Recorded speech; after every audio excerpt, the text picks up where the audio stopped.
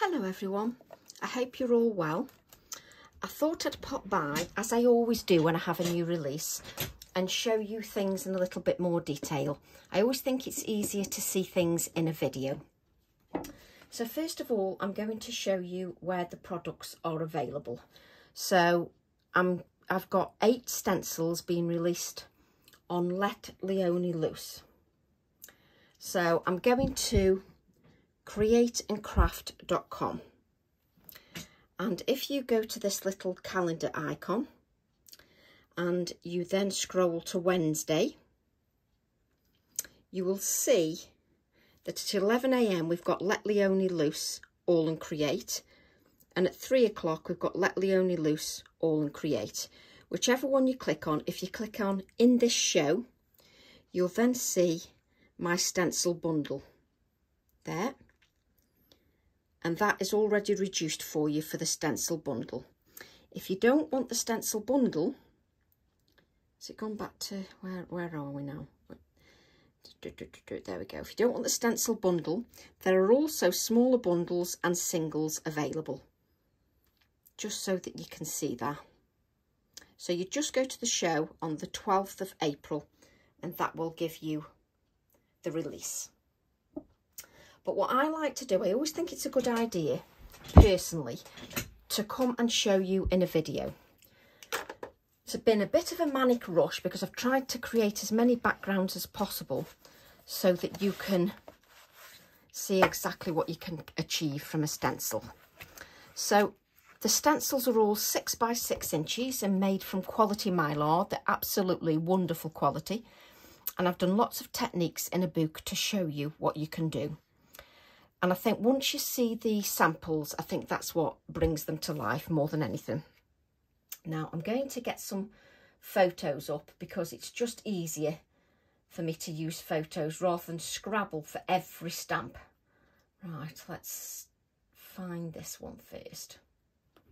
Of course, when you're after a photo, it's always the last one you find. I've got them all on my iPad.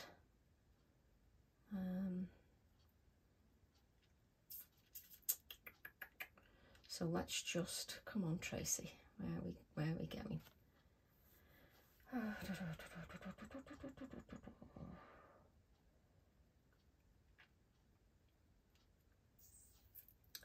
want to show you them in the packaging, you see, rather than just showing you my photo. There it is. Right. So this stencil, I wanted to create a stencil. I wanted to create mainly stencils that will go with my stamps, but can also be used standalone. So these are my elongated heart, which I love, and I've made them a little bit distressed, exactly like I did with the stamp set, so that they coordinate beautifully. And by stamp set, I mean this one. So it goes beautifully with these hearts, but obviously it works standalone. It doesn't have to go with those hearts. But I wanted to show that why I've created them, so it goes with my release, just so that you understand that. And what I love about this is it can be used standalone, and you can also stamp things inside. I like the open areas. If I bring the stencil in, you can see that it replicates the packaging perfectly. It's exactly what it is on the packaging. And these beautiful open areas which you can stamp into, which I adore. So I shall do that in lots of projects as well. And obviously you can cut these out as well. They're nice and easy to cut out, or you can use it as a standalone stencil. What I've done to give you ideas is I've created a workshop where we just create backgrounds. I will create some cards to show you what you can do with them, but I've created backgrounds to show you just what stencils can do. So this is the elongated heart, and they're all 6 by 6. And if I place that on black card, you can see that nice and easily. Now, I don't want to spend too much time and bore you with just going through lots of packaging, because I think it's the artwork that brings things to life. This is called The Wonder of Nature. It's stamp set. I'm so used to saying stamp sets because I've not had stencils before. So I'm absolutely delighted to have my own range of stencils. So this is stencil 160 and it's called The Wonder of Nature. The previous stencil was 156. And this one also goes with a stamp set perfectly, or can be used standalone. And of course, finding this stamp set, because it was a bit ago the stamp set was that we had this one. Let's just see if we can find it on my iPad. Obviously I've got hundreds of samples as well, and that's why it isn't a 30-second. I've actually got them here. What am I talking about? I've got the stamp sets here. So this one goes perfectly with this stamp set 541, Indulge in Daisies. So it goes perfectly with the A7 stamp set. And I just adore this because I've wanted a flower stencil for ages. One that's going to be pretty versatile and will go with all the florals, all the leaves, all the text. So I wanted it to be quite versatile. So I just love the fact that it's got different sizes. And again, it's got some open areas, so you can actually doodle inside there as well. And that was important to me, just in case you like Zentangling, you can actually do that inside your stencil as well. So that is Stencil 160, A Wonder of Nature. And I just think on the black card, it speaks for itself. But it's the samples for me that say everything. So I'm just going to quickly go through the stencils and then show you the artwork. The next stencil is Folium, Stencil 155. And this goes, I haven't got the packaging to this, but this goes with this stamp set. And of course, I'm going to have to now find the number, aren't I? Come on, Tracy. Oh, there it is. That was a bit easy. So it goes with the Open Leaves, stamp set 557. And that's an A7 stamp set, and it goes with that beautifully. However, it also goes as a standalone item, and again you've got that ability to doodle inside if you wish. Just place that on one side, and if we bring in the actual stencil, you can see those beautiful open areas on that black card, and it just, I'm so pleased with them. I've not had stencils before because they take a little bit more work to get things to work, so I'm really pleased with these. I'm so delighted. I know they've taken a long while, but I'm so delighted that I've been able to bring so many in one go. So that is Folium 155. We've then got, I think have I just seen that one? Yeah. We've then got Twisting and Turning. And that goes with the Swirls stamp set 629, and it goes with the swirls. So it works beautifully with that. Again, beautiful open areas for you to doodle if you wish. But I love the fact that it's got those open areas because it allows me to also stamp inside. Lots of texture can be added, so it works beautifully. So that is Stencil 157.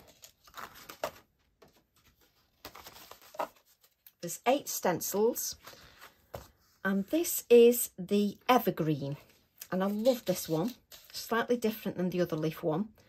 I adore leaves anyway. I think what I like about leaves is you can put this in the background and you can make it masculine, feminine, you know, for a teenager, anything. You can add a floral to it, you can add the stag to it, you can make it Christmassy, you can do whatever you want. Spring, summer, autumn, winter. And that's what I love about the leaves. That one is 159 and it's Evergreen.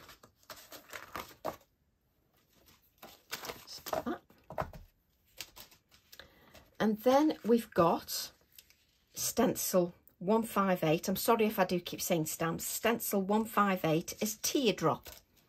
And again, you can see good open areas.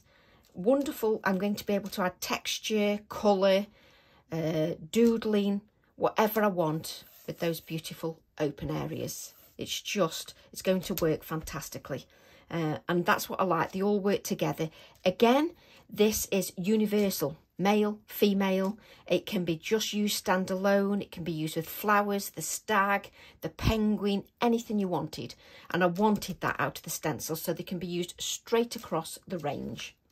So that is Stencil 158.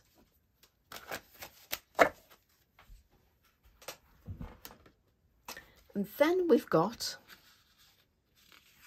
the next stencil, which is called Oopsie, for Oopsie Daisy, because we couldn't fit Daisy on, so it's called Oopsie for Oopsie Daisy.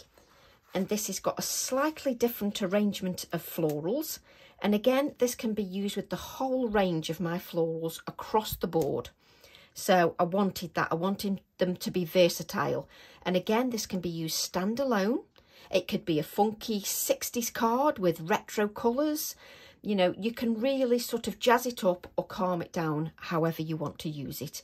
And I just love, again, the fact that it has got some of those really good open areas. So again, a lovely, easy stencil to use and versatile. I know we use that word a lot, but it really is versatile. But I think when you see my background, you'll see that. So that's called Oopsie, and it's stencil 161. And now my next one, which I absolutely adore because it goes with so many of my stamp sets and can be used in so many ways. And this is Undergrowth. And this one, I've done a little bit different. I've added your birds that go with your stamps in different sizes, but then I've added acorns and I've added leaves, because the leaves you can mask off and use the leaves on their own, the acorns on their own, the birds on their own, or on their own, or on their own. So this gives you lots of possibilities. Again, you can doodle inside or you can stamp inside, and that's what I adore. I absolutely adore that. So this is stencil 162 and it's the Undergrowth. So what I'm going to do, which is my favourite part, is bring in some artwork. Now, what I've done is I've created a workshop. It's workshop 91. I think I said 92 before. It's actually workshop 91. And it's workshop 91, Delight in Stencils. And this is how many backgrounds we've made in the workshop. My book is bulging. And I've added most of the backgrounds into my black book. I've got 2 journal pages, I think, added to this, and that's it. 1 journal page, 2 journal pages, and the rest is the backgrounds. So these are the backgrounds that I've created with the stencils, just so that you can see the backgrounds. Just so you can see that. So these are the backgrounds that I've created with all the stencils. And I've added them into my book so that I can either add to them little focal images, or I can leave them like this and just write exactly what I've done. So if we turn over, you can see all these techniques with the stencils are in workshop 91, and it's crammed with techniques and ideas for creating these backgrounds. And you can put them direct in your journal or just do as I've done and layer them so that you can play around with them a lot more. So the workshop's £35 and it's available now, and I will probably be adding a little bit more detail to it as well. But you can see the background there. And again, this is textural. So just loving them. Again, now we've got some paper casts. So you've got some lovely detail in there. It's got some depth in there. And I'm just keeping them bits in case I want them. And again, it's got some lovely detail, depth to it as well with the paper cast. Just love those. This is all in the workshop. And again, another paper cast with one of the sort of flower stencils, floral stencils. And again, I'm still going to do things to these. I may just add some silver leaf or something, but at the moment I just love the way they look. Just keeping those bits. Then there's the daisy one here. Just tilt it so you can see. She says as I tip all that out, just so you can see. I always think a video shows far more than anything. So that's the daisy one. Just saving those bits just in case I want them. And I'm lifting it up just so you can see some of the detail. Again, nice, beautiful backgrounds with the floral one. Let's just bring that in so you can see that. And then I've got the hearts one. Let me just lift that up again so you can see the detail in the hearts. so you can see that. And again, the hearts. Just love those, but obviously it gives you the opportunity to doodle or just leave it like that and add one of the heart focal images. Then more backgrounds using the different floral, just so that you can see that. I think if I tilt it, you can just see the detail in those. One of my favourite backgrounds is this one. Absolutely adore that. Just adore that background. Just love it.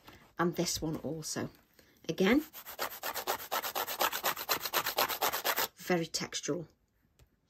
Just so you can see that.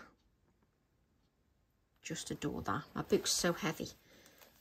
My next background is more subtle, showing you just if you want to do a very basic background. Very, very subtle. Just to show that you don't have to just have bright colours. Again, another beautiful background, and again another one of my favourites, just showing you if you wanted to do some simple ideas in the flowers, just so that you can see that. But I think it's the samples that really bring things to life. Another one, that's the beautiful swirls one. Well, it's not called swirls, it's twisting and turning. The swirls is the stamp, but just look at that. Absolutely adore it. And then you've got this one. I've honestly been doing this for hours. Again, another background for you, and a further background with just parts of the image. Like that. That's the next backgrounds. These are sort of, you know, created from the previous one, but just so you can see, your backgrounds can be, you know, sort of crisp and clean, mixed media-ish, but just so you can see all the backgrounds. I've just adored doing them. Let me just show you this one, so you can see those backgrounds. Just so you can see them. Just love how they've all turned out. So you can see those backgrounds. Just trying to lift it up so it picks up some of that detail for you. Let's lift up the teardrop so that you get some of that detail. And it's just, there's so many options with stencils, but I think when you see them like that, you see the whole detail. So in the workshop, you create all these backgrounds. And let me show you what we have left from the workshop. Oh.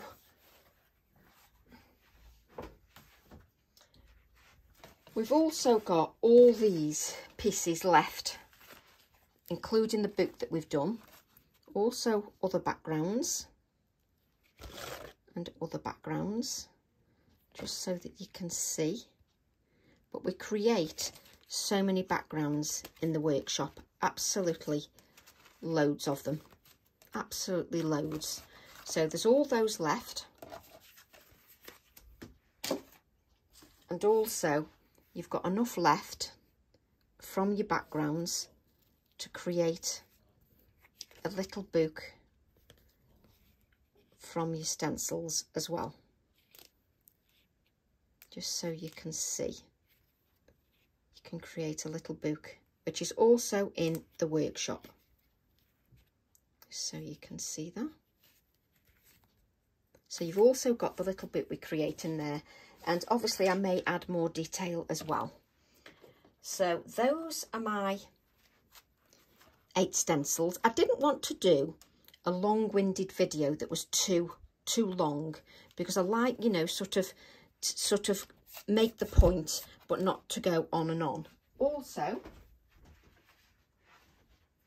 just a couple of backgrounds drying you can see a couple of backgrounds drying here that are not finished. That's one, and I'll just get one more. Just a couple of backgrounds drying that are not quite finished, but just so that you know, the workshop's absolutely crammed with detail. I'm chuffed to bits, I think the word is, with the stencils. I'm so proud of them. I absolutely love them. So I hope you love them as much as I do. I'd like to say a huge thank you to those of you that have already purchased. I've had a few messages to say that some of you have purchased, so I really appreciate that. So thank you very much. And thank you for your continued support with your lovely comments and your support, just, you know, stopping by and giving me some support of the products. So love to all, and I'll see you all soon. Bye for now.